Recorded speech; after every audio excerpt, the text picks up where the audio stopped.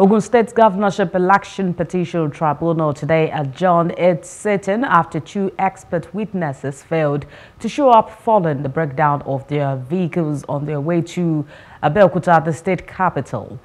The unnamed witnesses were expected to give evidence in support of the petition filed by the People's Democratic Party and its governorship candidate, Ladi Adeokuta, against the governor, Abeokuta. The lone witness who gave evidence today, Ayinde Ridwan Olamileka, alleged disruption of the March 18th election by political thugs.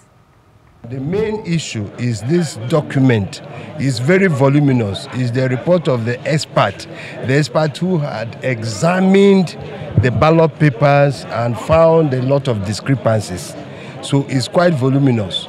So we have to give them time to look at it so that they won't say they are taking on unawares. And also for the tribunal itself to have the opportunity to look at this very voluminous report so that when we'll be calling the expert will be here in person tomorrow to speak to this report, highlight the very vital areas.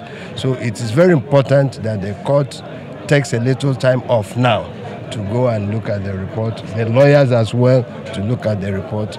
We thought we would take more witnesses, but quite unexpectedly, after one witness, they sought an adjournment because their witnesses are not available.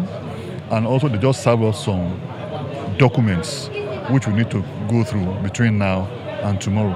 But for us, it went on well. But we would have wanted us to have more witnesses and spend quality time taking these witnesses. They brought a report of what they call an expert report.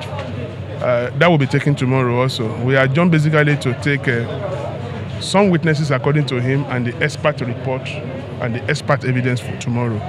It has gone very well. We will go home to study the expert or the so-called expert evidence, and then by tomorrow we will confront the expert and his evidence.